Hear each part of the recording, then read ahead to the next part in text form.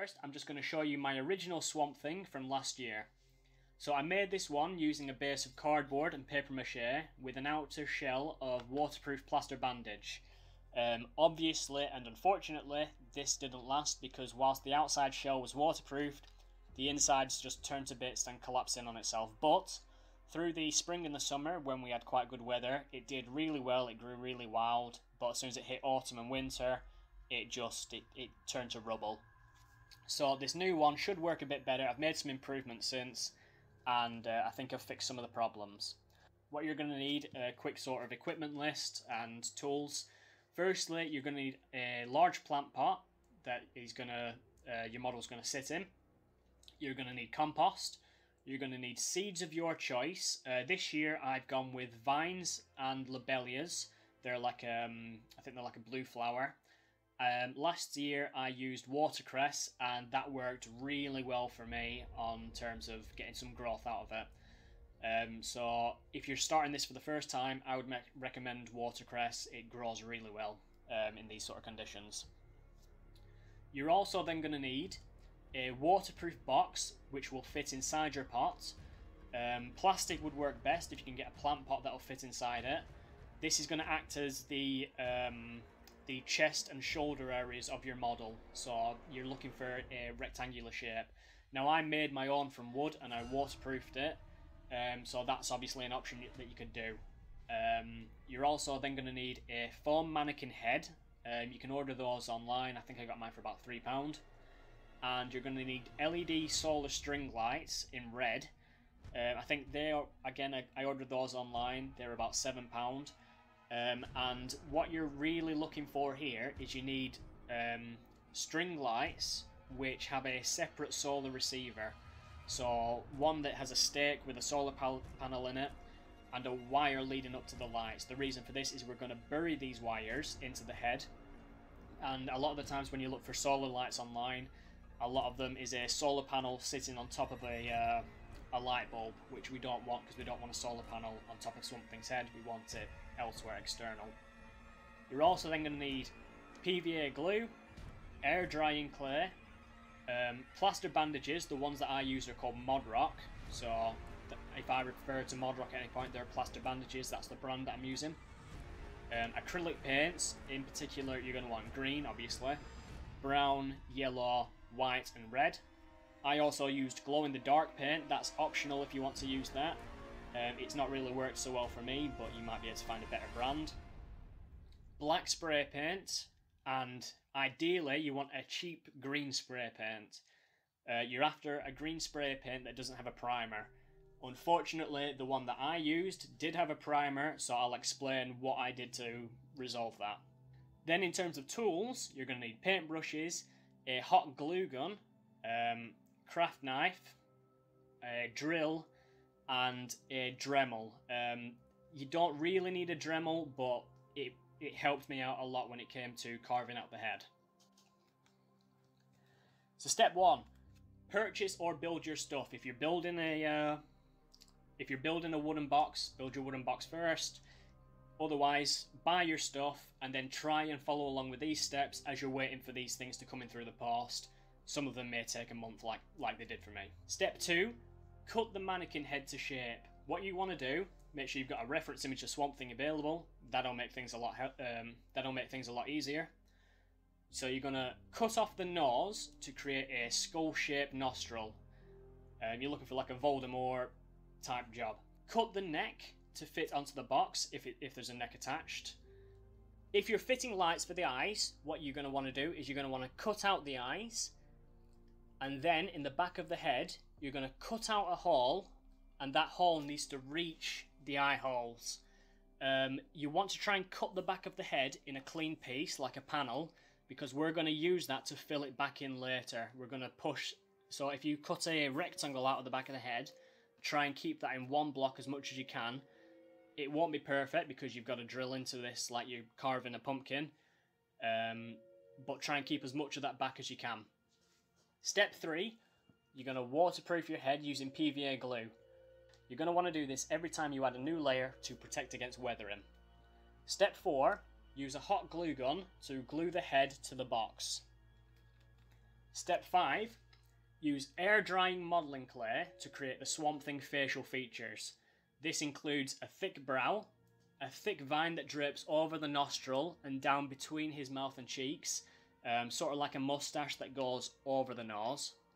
And then you're also going to want to add a thick branch-like rib cage, and finally, optional, you're going to want to create vines and things to just place randomly. Keep it simple, but just roll up sort of sausages using the air drying clay and just stick them in random places around the head.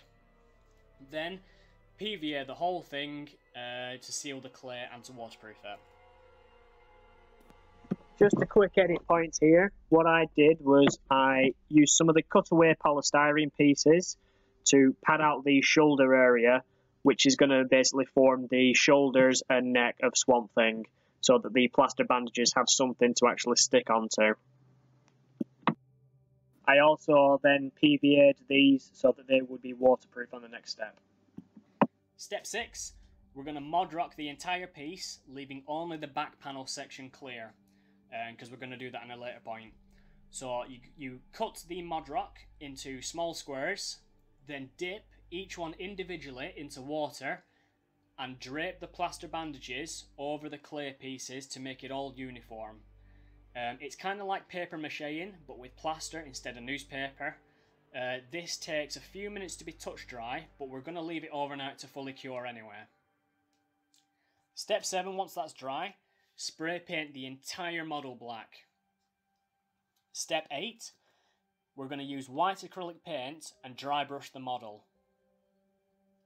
Step 9, we're going to spray paint the entire model green. Now, if you're using a spray paint that doesn't have a primer, this should work fine. The idea is all the areas that are white are going to turn green, and all the areas that are black are going to stay black. Now, step 10, my spray paint included a primer, so this didn't work for me. It just caked the entire thing green. So what I had to do was I had to use the acrylic paints to paint the detail back in, and I also used a diluted ink wash of Indian ink that sort of replicated that dry brush effect that I wanted. It darkened the whole thing off, and all the black ink seeped into the cracks and was repelled by the waterproof spray paint. If this happens to you, just use what paints you have available to try and paint it back to how you want it to look. Step 11. Paint the inside of the head white, and you're going to want to let that dry overnight. And then the next day, paint that same inside of the head with a really bright red paint. The reason we've done this is if you paint red onto white, it stands out more. If you left it green or you spray painted it black or green or whatever, that red won't show up, and we want that red really bright for when these lights go on. Step 12. Insert the LED lights through the back of the head and into the eye spaces. You don't want it coming out the eyes, you just want to sort of bunch them all in there, cram them in. I even used a marker pen just to help push them right into the front of the eyes. Then, push that back piece of polystyrene that we kept for later, make sure we've been waterproofing that as well, back into the gap, and that's going to hold those wires in place. Step 13. Add a sheet of Mod Rock over the gap to seal it in. Step 14. Drill holes in through to the box. So this is where your sunlight and water is going to reach your plants when where they eventually grow out of. I also added strips of foil inside the box to help amplify the sunlight coming in. So the sunlight and the water is going to come in through these holes that you drill, and ideally any sunlight's going to hit the tin foil that's inside the box and just sort of boost it, so that where otherwise these plants are going to be in darkness, there is sort of quite a lot of light getting into them now. Step 15. Once the Mod Rock has dried, use your acrylic paints to paint the new Mod Rock piece to fit in with the rest of the model. You may also need to use this paint to patch up where you've drilled the holes. Once this is done, PVA the entire model multiple times, allowing enough drying times between each coat. I think I did mine about maybe 4 times. So it took about 4 days to fully seal this thing. Also at this point, what you might want to do is take a little bit of the red acrylic paint, and if you have got any wires exposed, just give those a quick lick of paint through the eyes where you can see it without painting too much over the light bulbs themselves, and that'll just help colour those in. Step 16, which is your final step to the model, is to add any embellishments you might have picked up.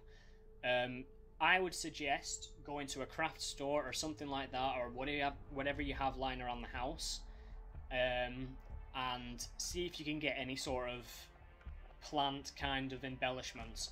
So what I used was I had some old leftover metal rose heads that I spray painted green, and I hot glued those onto it, and some fake flowers and fake grass, which again I just hot glued onto that. It just sort of helps bring this whole thing together.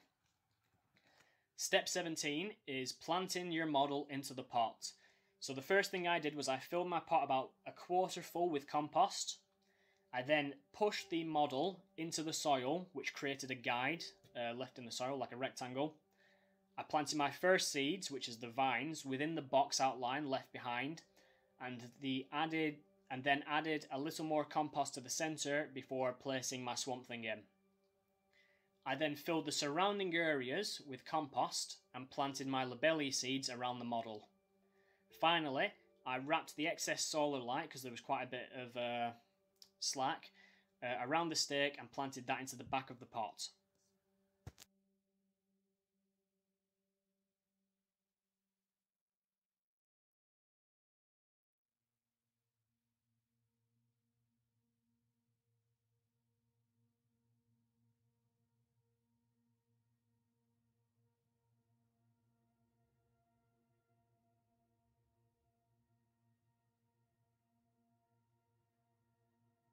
A month-ish, about a month since I finished this swamp thing.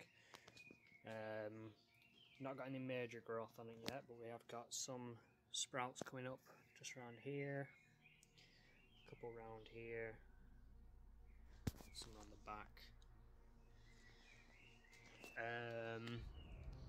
And I have checked on the inside of this, and there's the vines growing. Can't actually see through the holes, but they are growing in the centre of the box. One thing that I have had to do is every time that it's been raining, we've had some bad weather, but every time it's been raining, for some reason the PVA glue has been reactivating all around. So it stayed waterproof, but every time it rains this swamp thing just turns white. So what I've done is I've put an acrylic glaze over the whole thing. So I'd recommend maybe some kind of acrylic varnish or clear varnish or something, just to, sort of pull it together, stop it from doing that if yours is doing that. I'm hoping mine will work. Also, a few of these have come off. There's actually, I think, only 2 still intact. So I'm just going to have to glue these back on at some point, but I'm just waiting for the weather to get a bit better, and then I'm going to fix this up. I think a couple more weeks, and we should probably have some kind of growth coming out of the holes. But I think the flowers are going to come up first this time. So yeah, that's where it's looking at about now. Just a quick update on the Swamp Thing planter. It's been about 2 months since all this was planted, maybe even a bit longer now. The outskirt sort of flowers are growing quite well. No flowers on them yet, but they're growing, which is the main thing. I've just lifted the planter up. I'm trying not to do that too much, because every time I do, the soil sort of sinks back downwards. But I've just checked to see how the vines are growing, and they've not done so well. They've basically grown up and then flopped over because there's nothing to hold on to. So what I'm going to do is I'm going to try and get hold of some watercress seeds and just drop these into the holes, and then they should grow quite well because they grew last year quite well. I've also extended some of the holes a little bit just so I can see better what progress is going on inside there, but they're still kind of too small to tell. So yeah, hopefully watercress will work, and by the time that should start to come up. These should be out as well by then. Yeah, I'm going to try and make this my last update on this this particular video for the old Swamp Thing garden planter. It's been a few months now, and obviously these are growing through quite well. Couple more weeks and they should start to flourish really wild. I've planted some cress seeds into the top holes, and it only took a couple of days, and they've grown through quite quickly. So for recommendation, the ones that will go into the holes, use cress seeds, watercress, because it just takes, I don't know, maybe 3 days or so to grow before it gets some sprouts, and they grow quite tall as well. So yeah, that's where it's at. What I'll try and do is I'll try and do a follow-up video once this is fully grown, or at its peak at least, so you can see sort of how wild it gets. The last one got really sort of crazy. So that's it for this one, and see you on the next. Thank you so much for making it all the way to the end of this video. I know it's a little bit all over the place, but I hope that even if the instructions are a little bit off, you're still able to find the inspiration and ingenuity to put one of these together yourself. I don't normally do these 3D type of projects, but if you would like to see more of the stuff that I do and support it anyway, you can find my artwork on Facebook by searching for Luke Tomlinson Art, or on Instagram at Luke_Tomlinson_artwork. The links are on the screen at the moment. On here you can purchase original artwork, order commissions, and you can find links to my print stores on Redbubble, TeePublic and Fine Art America. All of this is very much appreciated. If you do build your own Swamp Thing planter, I would love to see them, so you can also send those to my Facebook or Instagram pages, and I'll do my best to share your creations with my page. I'd love to see what other people's take on this. Good luck everyone, I hope this helps, and take care.